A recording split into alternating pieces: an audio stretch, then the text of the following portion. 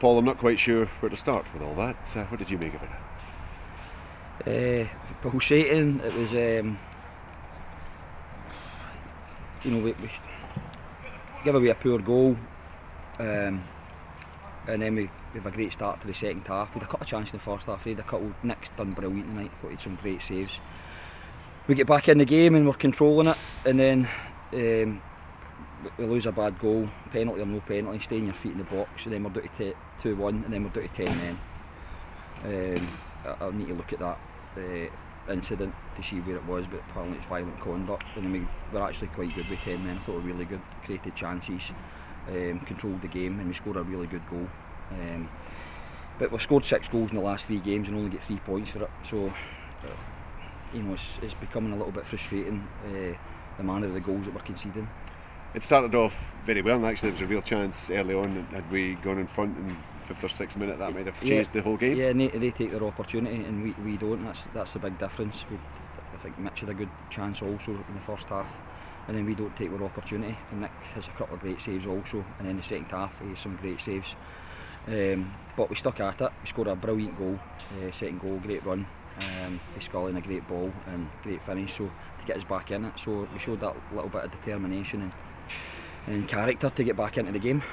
And it's something that Connor's been waiting for a long time, to get back on the goal trail again. He took it so well, didn't he? Yeah, it was a great finish, great midfielder run. We've tried to encourage people to do that. That's how we got the goal, because he exploited the space, and then it's an inch perfect pass, and then a great finish. You talked about Nick. He had to wait his time at the start of the season. Those weren't just great saves tonight, they were world class at times. Brilliant saves, aye. I mean, I was disappointed in the penalty, the reaction of the players not again. He makes a double save, and I was disappointed in the reaction not to follow it up. They were the first player on it, and there's a couple of great saves after it.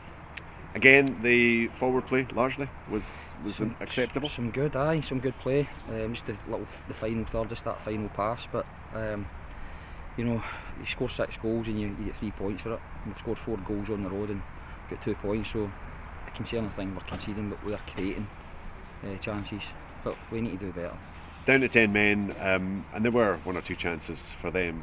But from that point onwards, the players showed an awful lot, didn't they, to get back into it? They did, and they were brave in taking the ball. McGowan and Fivey, Scully taking the ball, and that's what we ask of the players, to be brave and take the ball all the time.